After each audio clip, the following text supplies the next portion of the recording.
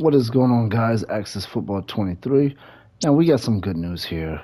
They just released a patch, and it's a good patch because they have fixed the helmet problems that was in this game with the logos on the helmets being messed up. Let's take a look at it here. As you can see, the logo is not messed up anymore. As you can see, we have a logo there. Let's take a look at another team that we created here. Let's take a look at this team.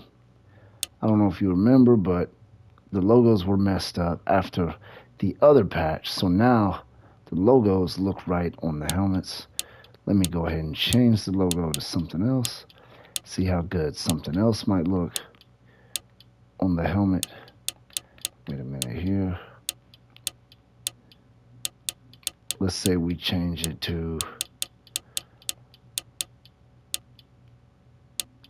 let's change it to this.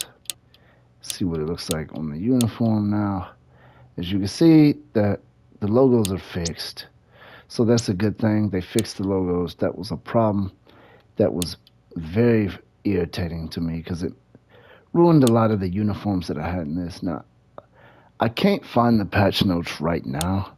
This patch looks like it just came out today, December 22nd, 2022. I'm going to look for patch notes. I'm going to drop a gameplay video and see what all feels different because the game was better before the first patch.